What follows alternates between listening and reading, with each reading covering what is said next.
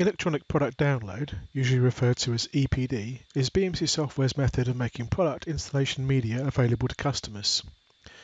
Before you can access EPD, you must register at BMC Support Central and configure your support ID. This video will assume that this preparation has already taken place. To access EPD, starting from the main BMC website, www.bmc.com,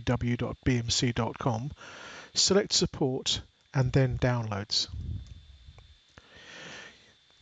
You'll be presented with the Export Compliance and Access page. You need to fill in a few details and review some important information.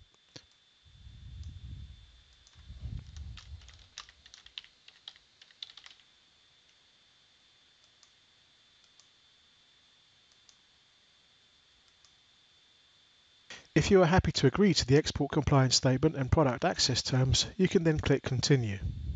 Next, you'll be presented with the Profile Management page where you can configure support IDs and platforms. Note, only products and platforms associated with the support ID and install platforms selected here will be displayed on the main EPD pages.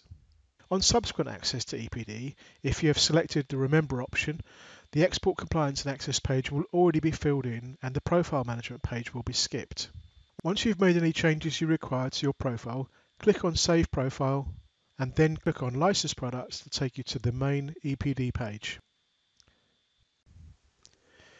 Here I have logged on with an ID that has access to all BMC products, and as you can see there are 30 pages. But what I want are the files for the current release of BMC Server Automation. To help locate the product installation files that I need, I can filter in several different ways. BMC Server Automation is part of the BladeLogic family, so I can unselect all product categories and select only BladeLogic. Now, when I click Go, the product list is refreshed to show all the products in the BladeLogic category, and instead of 30 pages, I only have 2 pages. Another option is to filter products by entering a partial name. For example, Server Automation. And now I can click Go, and products containing that partial name will be displayed. Notice that some of the products have a yellow star next to them. These are the ones that I have marked as a favourite by clicking on the white star. I can use the Show Favourites button to return this custom list of only my favourites. Now that I've located BMC Server Automation, I'm ready to start the actual download. I'm presented with the page of links to the documents. I need to select the Products tab for the base product or the Patches tab for any files to update from the base release. For BMC Server Automation, the patch files are complete installers.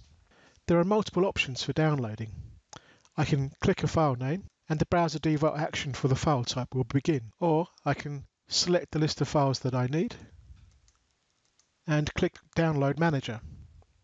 The first time I do this, I'm prompted to install a Download Manager plugin that enables download of multiple files as well as a pause and resume functionality option. This method is usually the fastest and most reliable, as a checksum is automatically used to verify the file integrity after the download is complete. The final option is that I can select all the files I need and click Download FTP. The files will be transferred to an FTP directory and I will be sent an email with the access details. Note, for documentation purposes, I can export the details to a comma-separated variables file. Thank you for watching this short introduction video to the BMC electronic product download facility. I hope that you found it useful.